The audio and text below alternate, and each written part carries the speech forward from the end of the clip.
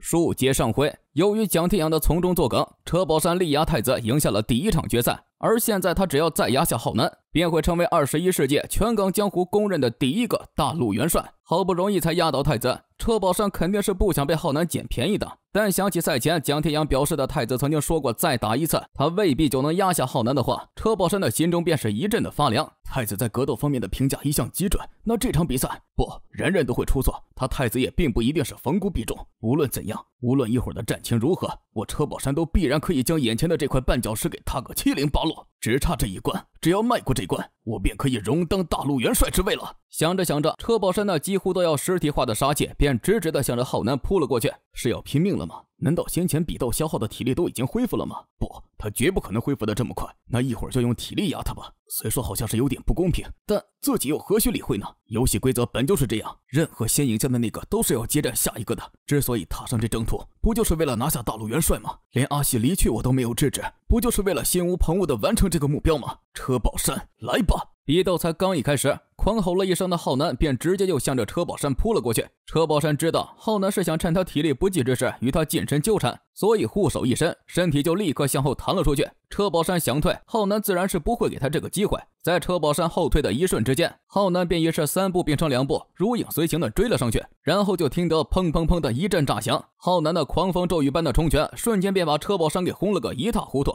车宝山当然是不会任他宰割，在应实了浩南的数记重拳之后，抓住一个空档的车宝山立刻便是用护臂架起了浩南的胳膊。与此同时，他的大脚便也是直接就踢上了浩南的腹部。这记重脚只把浩南给踢的是弯腰弓背，而车宝山则是趁势就用拳头砸到了浩南的后颈上。妈的，都已经拼了一场还这么猛吗？心中不忿的浩南在用双脚踏实了地面之后，扬起拳头便将车宝山给轰得狂退了出去。体能关系，浩南的爆炸力肯定是要略胜一筹，但面对浩南的疯狂追杀，车宝山却还是犹豫不决的就举拳迎了上去。车宝山没有做错，如果刚一开赛就被浩南压制的话，那这整场比赛便都会成为浩南一个人的 show time 了。所以即便是强撑，车宝山也绝对不会让浩南给轻易的压住。台下的观众也是任谁都不敢相信自己的眼睛，才刚刚与太子恶战了一场的车宝山，竟然还能跟浩南进行如此疯狂的搏拳，而且还几乎是搏成了一个平手的局面。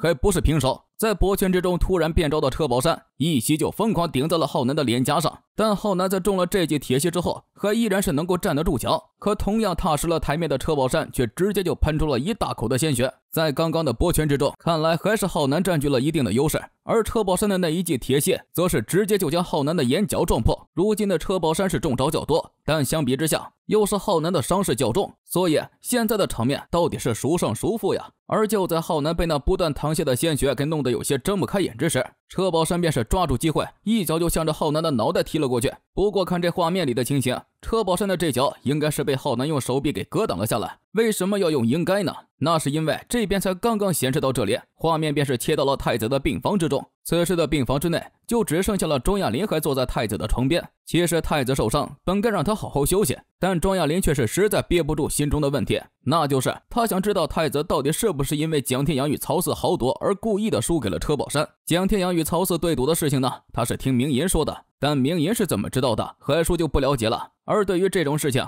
太子当然是不会承认的了。可是从他那装出的笑容以及一直在夸赞车宝山厉害时的手舞足蹈，庄亚琳便知道他的男人现在所说的一切全都是假的。不过现在的庄亚琳也已经不想再追问下去了，太子之所以会这么做，肯定是有他的道理。作为女人的自己，在背后默默的支持他就好了呀。不过就在太子表示要去广场观看车宝山与浩南的那场比赛之后，庄亚琳还是忍不住的问出了一个问题：太子哥，你是想车仔赢得大陆元帅？少问这种多余的问题，走了。说句心里话呀，太子是想车宝山压下陈浩南，争个大陆元帅回来的，因为他清楚车宝山要争夺这个殊荣的真正目的，完全就是为了社团好呀。万一社团出事，车宝山是想一个人扛着，一主要是因为车宝山的这份气概，太子方才会应承蒋天阳的加赛要求。这不仅仅是男人之间的情谊，更是人与人之间的一种赏识呀。只是擂台之上的战情好像并没有朝着太子的预想发展，在他走到广场之时，便看到了车宝山半跪在了擂台上。从伙计与阿麦克的口中，太子是了解到了浩南一直都在以体力压制着车宝山的战情。所谓的体力压制呢，就是浩南打车宝山10下，车宝山才会有着1-2次的反击，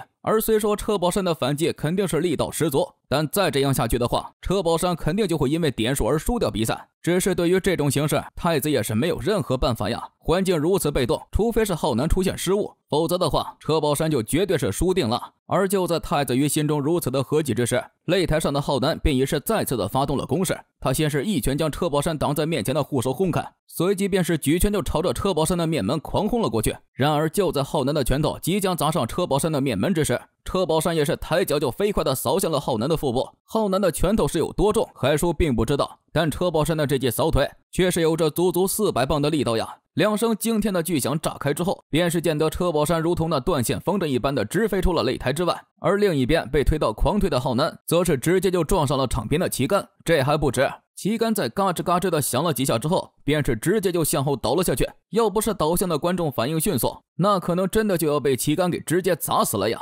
而从撞翻旗杆的这一幕，我们便可以知道浩南刚才的受力之巨。要不是有旗杆在旁支撑，那浩南现在就真有可能已经倒下了呀。妈的，这个车宝山真的有这么厉害？他刚同太子打完，应该没有多少体力了呀。不，我不信我压不下他。来，继续。在喘息了一会儿之后，浩南便是再次眼神坚定地踏回了擂台上。看着浩南能顶住车宝山的如此重击，台下的一众立刻便是疯狂地拍起了巴掌，而这如同海啸一般的掌声则彻底便是将浩南心底的意志通通都给叫了出来。可是这意志就真的能够让人忘记身上的疼痛吗？不，太子就十分的明白，如今的浩南腰伤很重，虽说他还能够像上半场那样的强攻，其威力也肯定是大打折扣的了。但是呢，这并不表示车宝山就有机会，因为到底有没有机会，就还要看浩南到底是要怎么搞了。确实啊，这场比赛的胜负关键确实是要看浩南的临场表现了。他的斗志是给一众支持者叫得忘了，但这也并不表示他就可以胡来了呀。现在浩南的当前要务是要摒除外界的一切骚扰，因为只有这样他才能集中精神的走好接下来的每一步呀。随着时间的滴答流逝，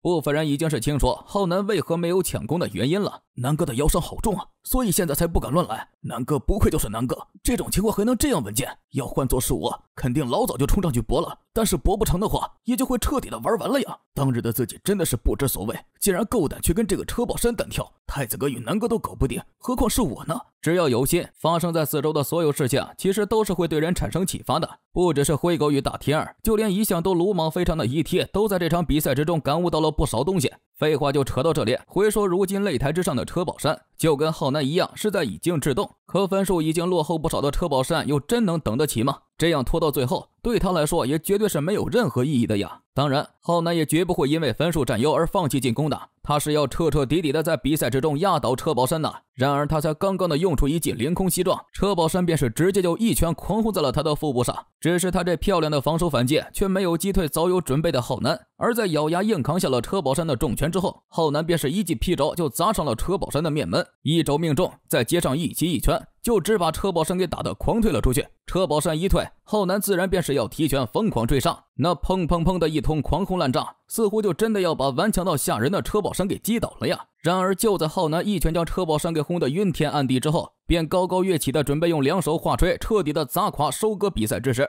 大家都认为没有了还手之力的车宝山便是一记重脚就将浩南给踢得吐血倒飞了出去。这就是车宝山，为成就大事就必须要付出超乎常人的忍耐。当你认为他不行了，他没有还手之力的时候，他便会突然的给予你雷霆一击。牛老说车宝山是想猎豹，但海叔觉得他更像是一条毒蛇，有些时候你根本就察觉不到他的危险，但只要你放下戒心，他便会窜出来咬你一口。就比如现在吧，他明明就没有了任何赢的机会，但浩南才刚以为他不行了，他便又给了浩南沉重的一击。而且呀，现在的这种形势也就真的如同蒋天生所想，即便是车宝山输掉了这场比赛，但他也用他的表现赢得了人心。此刻的他也是绝对想象不到之后发生的事，所以他便以为关于车宝山会赢得大陆元帅的猜测是错了。山鸡呢，这个时候是想过要给他个台阶下的，毕竟300万台币对于山鸡来说根本就是一件小事，但太医却是憨直的表示他绝对会愿赌服输。这种即便是下风也还要死鸭子嘴硬的态度，也真的是气坏了山鸡。而就在此时，浩南也已经挣扎的站了起来，妈的，这家伙既有耐性又够阴险，打了这么久，我肯定是分数占优，但拿不下他，我就是不忿呐！想到这里的浩南，随即便是疯狂的弹射了出去，而浩南一动，一直保持着战备姿势的车宝山便也及时就有了反应。与身手而言，浩南是肯定不及车宝山的，所以他才会被车宝山给后发先至的轰在了腹部上。但是论打持久战，那体力出现了问题的车宝山便是敌不过浩南了。所以在给了浩南一拳之后，他便彻底被浩南的疯狂打出的漫天拳影给笼罩住了。其实浩南本是有机会在上半场就解决车宝山的，但可能是因为打斗过于激烈而神志陷入了混乱，所以那狂轰而去的一拳就擦着车宝山的脸颊飞了过去。而就在浩南这可以终结比赛的一拳打偏之后，上半场比赛结束的钟声便是敲响了。在中场休息之时，与休息区喘着粗气的浩南不经意间就听到了下面的一些议论之声。靠，陈浩南这家伙想捡便宜都捡不到啊！就是要不是车宝山之前与太子才刚刚恶战了一场，那陈浩南现在肯定是要被车宝山给打出屎啊！哎，就算是拿到大陆元帅，他陈浩南也是胜之不武呀！他进赛场是要干什么呀？啊，谁又能在比赛期间进入赛场呢？听到了下面的惊讶之后，忙抬起头查看的浩南就看见自己的老顶蒋天生正大踏步的朝自己走了过来。蒋先生，浩南，现在的这种情况，你要赢下这场比赛只是时间问题，但是我想要跟你说几句话，蒋先生有何吩咐？我认为蒋天生只是在浩南的耳边说了几句，后者的面色就变得难看了起来。那么蒋天生到底是说了什么呢？他的这几句话又是否可以改变比赛的结果呢？好了，本期的故事就讲到这里，腥风血雨，风暴来袭，让我们下期再见。